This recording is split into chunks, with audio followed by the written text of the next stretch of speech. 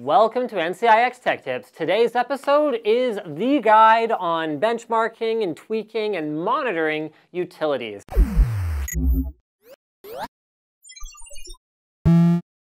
Most of the ones we're focused on today are free, so you can use them on your system. Let's start with the CPU. CPU-Z or CPU-Z, however you prefer to pronounce that letter, by CPU ID is an extremely popular tool for looking at your CPU stats. It gives you a ton of information about the processor itself, everything from the brand to the family to the clock speed to the instruction sets it supports, as well as the voltage it's running at, and gives you a little bit of rudimentary information on the motherboard, RAM, and graphics as well. CPU-Z is mostly used by me for things like finding out, well, okay, is Intel Turbo Boost working?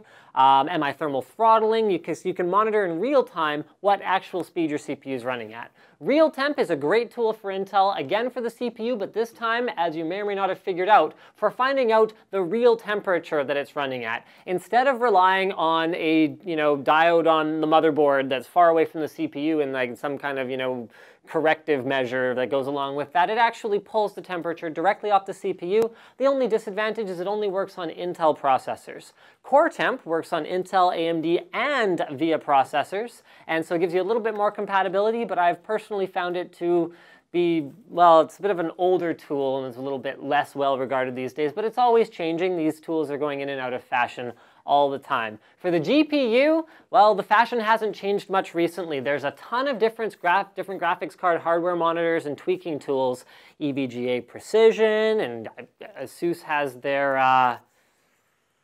can't remember what it's called, but everyone has one. By and large, the most popular one seems to be MSI Afterburner. The thing is that they're all based on Rivatuner. They're all based on the same underlying framework, but it's just a matter of who has the most appealing skin and the easiest UI for interfacing with that framework. So it can tell you all kinds of things like your GPU temperatures, GPU load, the clock speeds they're running at, your fan speeds, as well as allowing you to tweak a bunch of cool stuff as well. GPU-Z gives you a bit of different information about your GPU, more like CPU-Z, but for your graphics card. So it tells you like, the process node it was manufactured on, the code name of the core, the clock speed it's running at, all that kind of cool stuff. But I mean, contrary to what you might think, it's not actually made by the same folks. Very useful tool as well. GPU Shark is another simple, lightweight GPU monitor. For RAM, there's not as many options out there. There's FreeRAM XP Pro, which allows you to free up RAM. You can see what's running. Memory Monitor monitors performance, and really what I usually use is the RAM usage monitor in the Task Manager and the Resource Monitor built into Windows. I don't find myself usually needing a third-party tool for RAM, and a lot of the third-party tools for RAM end up being kind of bloatware or hey, pay us a little bit more and we'll make your RAM even more faster. It generally doesn't make that much of a difference. The best way to optimize your RAM is, if you're using too much of it according to Task Manager, put in some more and then you'll probably be fine. For storage, Crystal Disk Info is a monitoring program for basically just seeing information about the disks in your system. Crystal Disk Mark is a very popular sort of quick and dirty disk benchmark. It's hard to say how much usefulness it has because it doesn't tell you too much about the real world performance, but particularly for speed freaks who are running a bunch of SSDs and RAID 0, utilities like Crystal Disk Mark and Atto are quick and dirty ways to find out, okay, well, does that setting I just changed, does it positively or negatively impact it before you run a more time-consuming benchmark? HD Sentinel has options for telling you when your hard drive is about to fail using SMART. SMART is great. Most drives support it, most systems support it, and if you're not using it, then you're not taking advantage of functionality that's just there and it's free and you might as well do it anyway.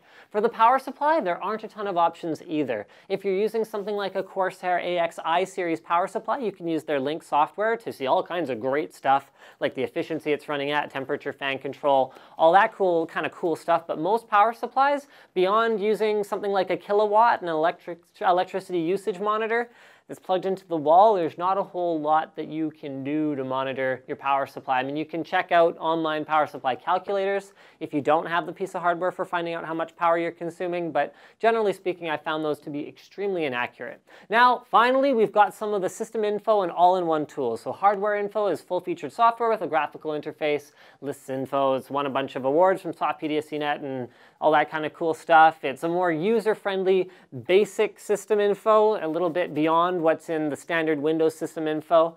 So that seems to be one of the favorites out there. Some people who don't mind actually paying for software might pick up AIDA64. I personally love AIDA64. It's unfortunately not free, like I said, but it gives you all the information you could want about your system and has some really effective built-in benchmarking tools as well. One more benchmarking tool that isn't on our notes, but that I do want to mention is ASUS's new ROG benchmarking tool. That is something that's very much in development. V2.0 is in alpha right now. I have a link to it, and it's actually kind of cool. It's completely open source. All the benchmarks are, non-ASUS biased, non-ASUS developed. They're just bringing it all together into a nice clean GUI, and it looks very, very compelling. So I think that pretty much wraps this episode up, guys. Thank you for checking out this episode of NCIX Tech Tips. And as always, don't forget to subscribe for more videos like this from ncix.com.